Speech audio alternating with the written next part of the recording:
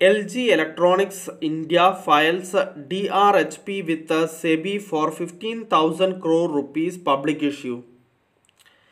The Indian subsidiary of South Korean major LG Electronics on a Friday filed its draft red hearing prospectus with the Securities and Exchange Board of India to raise 15,000 crore rupees through an initial public offering.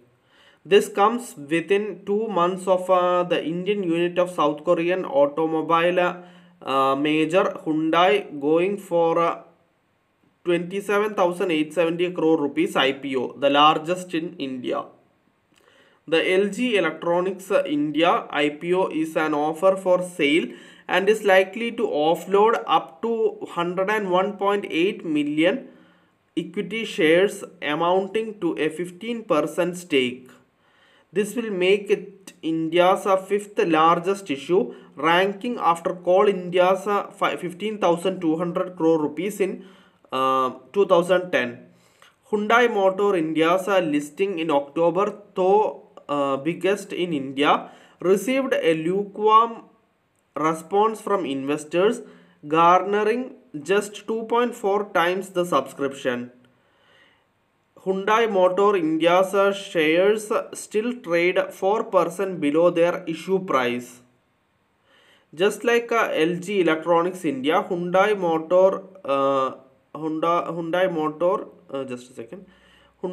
India's IPO was entirely an offer for sale, with the Seoul-based parent divesting 17.5% in its Indian arm. This DRHP comes at a time when South Korea is in turmoil after its president Yoon Suk Yeol declared emergency marital law, which was reversed hours later. Morgan Stanley India, JP Morgan India, Axis Capital, BOFA Securities India and Citigroup Global Markets India are the book-running lead managers for the IPO. The Indian arm of the South Korean major competes with global as well as Indian companies like Voltas, Havells, Godrej, Blue Star, Haier, Whirlpool, Philips, Samsung and Sony. In India, LG Electronics is the largest home appliances and consumer electronics player after Samsung India Electronics. Its revenue from operations in fiscal year 24 stood at rupees 21,352 crore, while Samsung India Electronics revenue in the previous financial year stood at 99,541.6 crore rupees, according to the company's DRHP. Havells India and Godrej and Boyce Manufacturing Company stand at number 3 and 4 respectively in dominating the Indian consumer electronics and home appliances space. We are the market leader in India in major home appliances and consumer electronics, excluding mobile phones, in terms of volume of the 3-month period ending June 30th, 2024, as per the Red Seer report, the company said in its DRHP.